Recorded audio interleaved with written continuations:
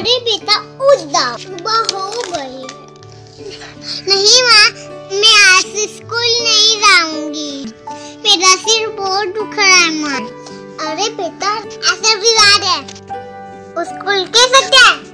फिर तो मैं देर तक सोऊंगी। बेटा आज मैम साहब का बहुत काम है, तू भी फिर मेरी मदद करना। लेकिन मुझे अभी और सोना है, जल्दी कर, आज मेरे काम में मेरा हाथ बताना। एक छोटे से शहर में एक माँ और बेटी रहती थी। वो बहुत गरीब थी, उनके पास पैसा नहीं था, तो वो लोगों के घर में बर्तन और झाड़ू पोछा करती थी और अपना जीवन यापन करती थी। वो लोग बहुत गरीब। माँ अपनी बेटी से बहुत प्यार करती थी, लेकिन बेटी का पढ़ाई में मन नहीं लगता था। दोनों आप मेहम साहब के वहाँ जाती हैं। गुड़िया तू झाड़ू लगा दे, तब तक मैं बर्तन मारती थी।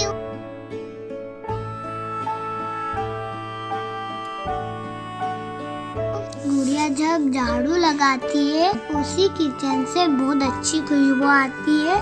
वो वहीं खड़े होकर सोचने लगती है ये किस अच्छी चीज की खुशबू है। अरे वाह, कितनी अच्छी खुशबू है। अरे बेटा थोड़ा सा तो खा लो। अरे बेटा मैंने तुम्हारे लिए बनाई है। नहीं माँ, मुझे नहीं खाना। तुम्हें देखो अपने हाथों से खिला रही है, तो खाना पड़ेगा तुमको। माँ मुझे नहीं खाना।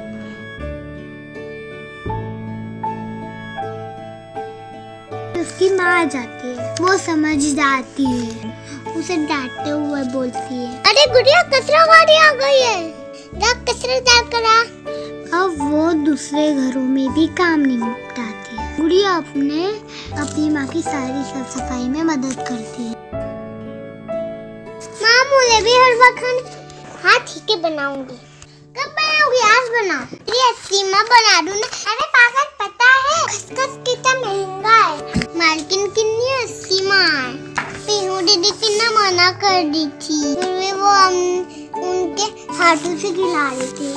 वो मेम साहब की हर बात मानते। मैं भी तुम्हारी हर बात मानूंगी। अरे वो मेहनत करती है। मैं भी तो मेहनत करती। तो क्या मेहनत करती? तुम्हारे साथ झाड़ू वो दिमाग चलाती है। वो क्लास में फर्स्ट आती है। आज मैं भी पढ़ूंगी मैं, और क्लास में फर्स्ट आऊंगी। तो फर्स्ट आओगे तो बना दूंगी। ऐसे ही दो माँ बेटी की जिंदगी चलती रहती है।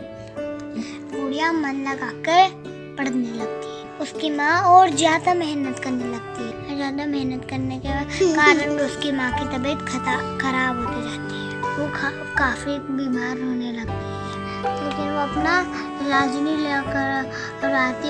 एक दिन वो काफी ज्यादा बीमार हो जाती है। उनके पास है ना इलाज कराने के पैसे भी नहीं रहते। वो गुड़िया पैसे ढूंढती तो उसको खसखस मिलती है। उसकी आंखों में आंसू आ जाते हैं।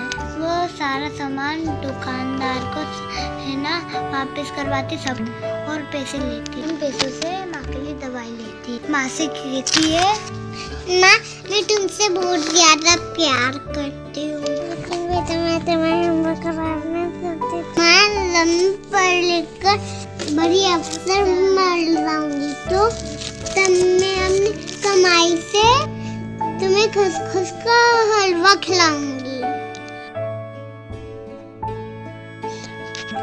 गुड़िया की मेहनत रंग लाती है। वो पढ़ लिख के बड़ी अफसर बन जाती है।